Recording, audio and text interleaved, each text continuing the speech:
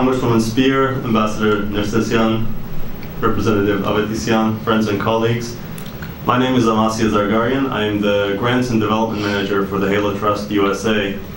But before this, I had the distinct privilege of spending 2 years in Nagorno Karabakh, 2017 and 18.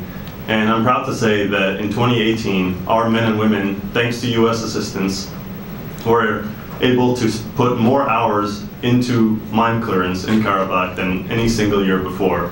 And our goal for this year, of course, is to break our own record. But looking back much further at everything that has been achieved since this program was set up in 2000, I'm especially proud to be part of it, not just as a Halo employee, but as an Armenian American myself. I'm proud because, for me, humanitarian mine clearance in Karabakh is almost a perfect example of the scale of positive change that US assistance can bring about in a couple of ways. First, this is the kind of aid that has had not just a tangible but a transformative impact on an entire society.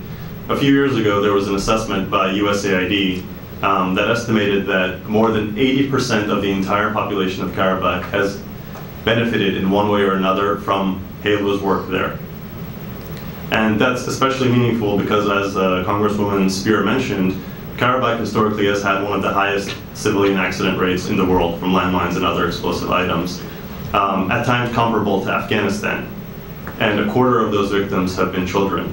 But sustained clearance and education efforts, of which the United States has been the #1 supporter all these years, have been steadily reducing the number of casualties over the years.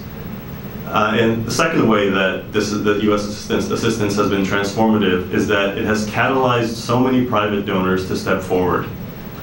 And I don't mean just from the Armenian diaspora, but many other non-Armenian individuals and foundations have contributed their resources and their backing to this cause. Ultimately, though, it's the United States that was there since day one. It was the United States that made it possible to set up this program in the first place, and I'm confident that it will see this endeavor through.